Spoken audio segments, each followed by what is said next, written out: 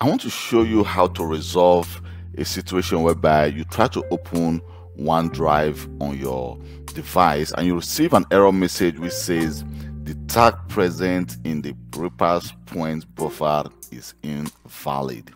Well, I'm not able to actually reproduce that error message on this device. I have that issue at my workplace whereby I help the user to actually fix that problem. So I want to show you how I solved that problem at my workplace as an IT system administrator.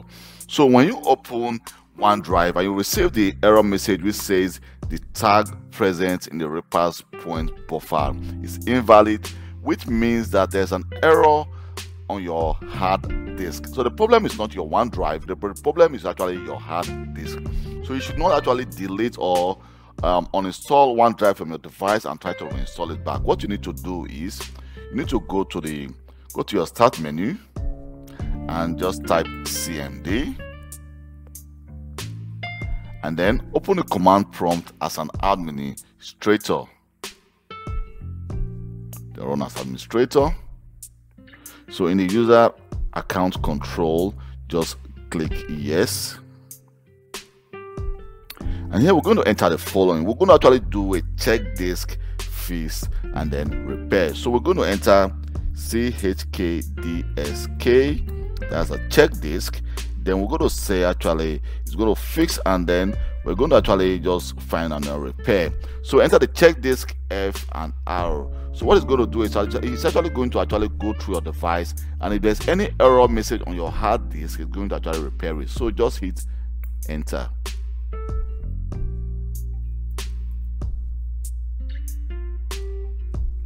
So right now it's saying that the check disk cannot run because the volume is actually in use. So most of the time you're going to receive this error message. So it says check the next time your device starts. I'm going to just enter yes and then click enter. So what is going to happen is this. So the next time I restart this device, it's going to actually check my device. Let's just restart our device and see what happens. So let me just go to my start menu, and then I'm going to do a restart. So here we go. You can see right now the check is actually trying to check our device and fix any error message. It's going to go from stage to stage. So if there's any error message on our disk, it's going to fix it, and then when you start your OneDrive, everything will be okay. Thank you very, very much for your time, and please don't forget to like and subscribe to my channel for more IT videos, and don't forget to leave a comment on this video. Bye.